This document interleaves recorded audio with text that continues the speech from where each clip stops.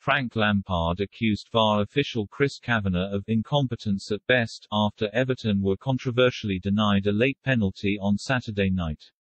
The Toffees' boss was incensed that Kavanagh did not rule that Manchester City midfielder Rodri had deliberately handled inside his own box. City left Goodison Park with 3 points after Phil Foden's winner, but Lampard was left rueing bad luck in an explosive outburst. Single quote. "We've lost a point by a professional who can't do his job right," Lampard said. "It's incompetence at best. At worst, who knows? That's Chris Kavanagh. It's completely on Chris. The referee, Paul Tierney, on the day knows it was a penalty. But he couldn't see it.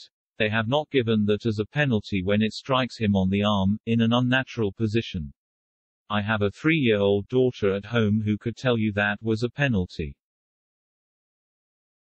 Everton coach Ashley Cole was yellow-carded for remonstrating with Tierney at full-time, and Saturday night's loss leaves them just 1 point clear of the relegation zone.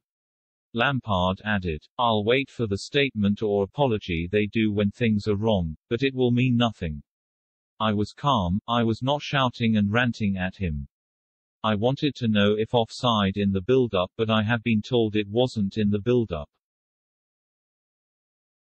Pep Guardiola insisted that while he had not seen the incident back, his impression was that an offside decision had been made. Richarlison collected possession in the build-up and may have been beyond the last man. "It was offside," Guardiola said. "There was VAR and the action was offside. I didn't see the image. We did everything to win. When you have that, the manager will be alongside the players, that is for sure. We have to try again, and in the end, Phil was there and scores.